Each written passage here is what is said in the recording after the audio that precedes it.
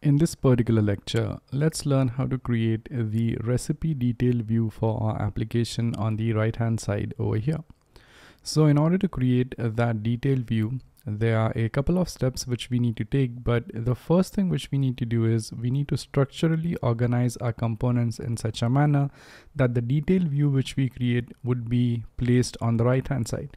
So what happens is, now if you go ahead and create any kind of component, and let's say if you add it to the app.jsx, that component will only be displayed after the food list ends. However, we don't want to do that. Instead, we want to place the components on the right hand side.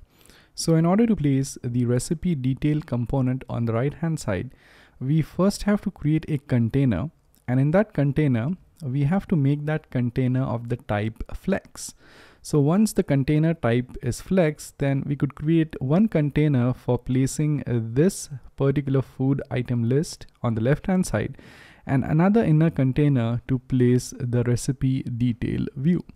So that means, first of all, we have to create the outermost container, and that container is going to be a component. So let's go ahead and do that. So let's create a new component, and for the sake of simplicity, let's call this thing as a container. So container.jsx. So export default function container, and let's make this thing return a div. So this container which we have up over here, this is not a functional component, but instead it's a structural component, as the job of this component is to only provide structure to our application and not any kind of functionality. So this right here is a structural component, and what we wish to do is we wish to actually take this particular container and enclose whatever we have here inside that container. So we want to enclose the food list which we have inside that container. So now let's go ahead and let's use that container over here. So I'll go ahead and I would say container, and over here, instead of using the self-closing tag, as we want to contain or nest this component inside this container, I have to use two tags. One is the opening tag and the other one is the closing tag. But if I go ahead and cut this, and if I paste this inside the container, let's see what happens. So if I go back here, as you can see, the food list component which we had up over there kind of disappeared. And this happens because whenever you nest one component inside other component, you actually have to go ahead and add that component or render that component over here inside the return. Because right now what's happening here is that we are rendering a container here, which is the container component. But if you take a look at the container component, right now it's absolutely empty. But we actually need to go ahead and render this food list inside of this container which we have. So now the question is, how exactly would you do that? So in order to do that, what you have to do is you have to pass this food list to the container. Now one way to pass this is you could pass it as prop, but in this case, as this container is a parent component and this food list component is actually a child component. So whenever you have to access a child component inside a parent component, you could simply do that by making use of the children prop. So that means this component is automatically passed to this component as prop. So let's access that over here as children. So I would say children, and now I could simply go ahead and render that children here. So over here I could say children. Save this, and if I go back here, now as you can see, food list which we had over here is now back. And remember that this thing which we have done here is nothing but it's nesting of component. So we have created one component and we have nested the other component in there. So this becomes the parent component, this becomes the child component. And whenever we have to access the child or the children component passed to the parent, you could simply go ahead and say children and access children over here like that and render whatever is in there.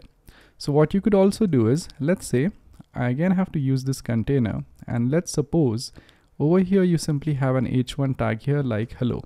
So right now if you go down here, as you can see, this hello is rendered, and that's because whenever we use the container component, this gets passed as a child, and this time that child or the children gets rendered up over here whenever we render that component. So this is how it works.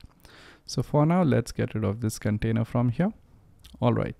So now the reason why we have created this container is because we actually want to set the display type of this container to flex. So therefore, let's go ahead and let's create a CSS property for this container. So I'll go ahead, create a new file called as container.module.css. And once this file is created, let's attach this file to the container component. So over here inside the container component, I would say, all right, I want to import the styles from /container.module.css. And now I could go ahead and assign the styling to this div right here. So I would say the class name of this thing is going to be, let's say styles dot, and let's call the CSS class as parent container. Now let's define the parent container in here. So dot parent container, and let's set the display of this thing to flex. All right. And now if I go back here, now as you can see, this looks just as before. So now the outermost container is created. And if you want to check this, you could inspect this. And if you take a look at the outermost container, as you can see, this is what the outermost container looks like. So if you hover on this, this is our outermost container. And inside the outermost container, we have this particular item on the left hand side. And then you could go ahead and place another component over here on the right hand side. So in the next lecture, just as we have created the outer container, let's create the inner container for holding this entire list which we have, and we will be using that same container for the detail view as well. So let's create that inner container in the next one.